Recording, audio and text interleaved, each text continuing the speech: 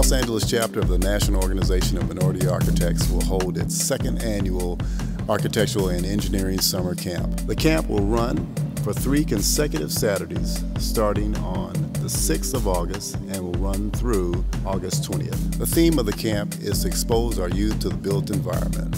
Our mission statement is to champion diversity in the architectural and engineering industries. Our focus is geared towards middle and high school students.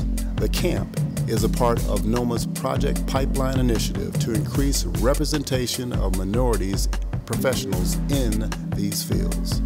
Camp LANOMA will host a maximum of 50 students with a varied number of architects, engineers, designers, and interns, along with parents and other volunteers. The campers will be introduced to practical, essential elements of architecture and engineering as to promote a potential career path. The camp will include hands-on projects, seminars, and an architectural tour at the Getty Center.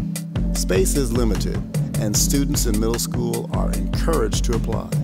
Registration is $100, and lunch is provided for all 3 days.